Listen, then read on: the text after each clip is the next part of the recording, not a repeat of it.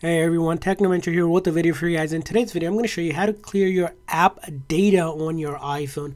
Now, there's two different main ways to do it. The first is going to be probably the simple and the easiest way and can be applied to most apps. So in order to do that, first thing is you can go into your setting on your iPhone. From there on, you're going to go to General and then click on iPhone Storage.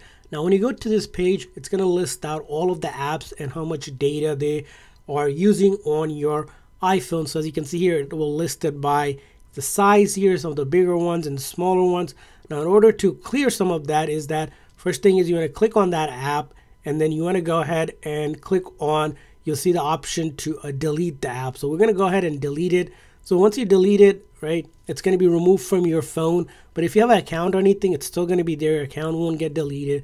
And then simply come back to your main screen and go to the App Store and then reinstall it. So reinstalling any app will ensure that the data is cleared on it, or especially if it's using a lot of data.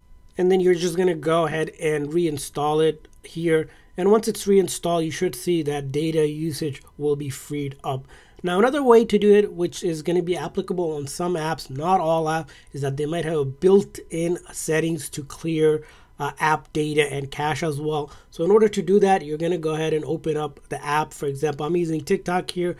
And if I go there and I click on my profile, generally it's going to be somewhere in the settings. So find the settings there. And then you'll here, I'll go into my settings.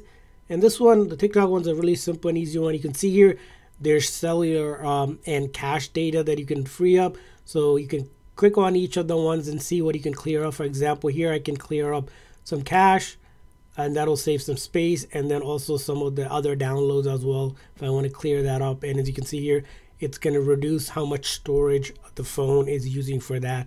And then you'll look at other options. Like I said, each app works slightly different, but the same concept, where if you had saved maybe offline videos from this app or other things, you can go ahead and clear them to free up those data on your iPhone for that app. And each app is going to be different, so you're going to have to follow the steps slightly different, but generally somewhere in the settings of the app it will have that option.